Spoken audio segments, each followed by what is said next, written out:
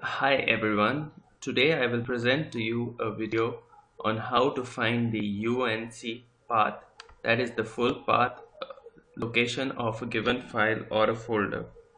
Alright, so the first thing is that there are uh, already certain ways that you can find the full path on the internet.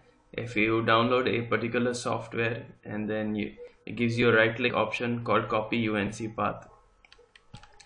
The way I would normally find a path is I would take this path here, copy it, paste it into a notepad, and then rearrange it,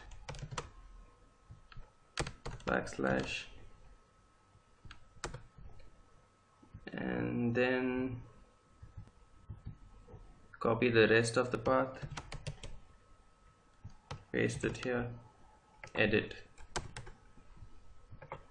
Okay, this method seems a little bit a long method, but most people do employ this because if you go just simply try and go and copy address, all you get is this. Even if you do copy address as text, all you get is this. Okay, or you could simply go for a script that would do the same thing that I've done earlier, and that would give you the address. Alright, and you just paste it there. Or by far the easiest method I have come across for doing this is mostly all Windows 7 systems might be having at least an Outlook or a Microsoft Word.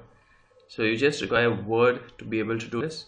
So simply just press and hold the right click on that icon and drag it to your Microsoft Word and create hyperlink here. This will give you the full path of execution.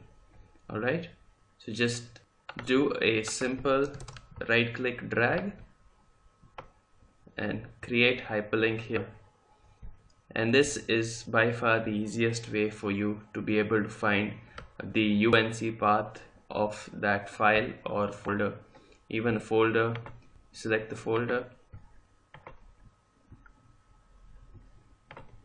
open Word, and all you need to do is just right click, drag, create hyperlink here. There you have the whole path.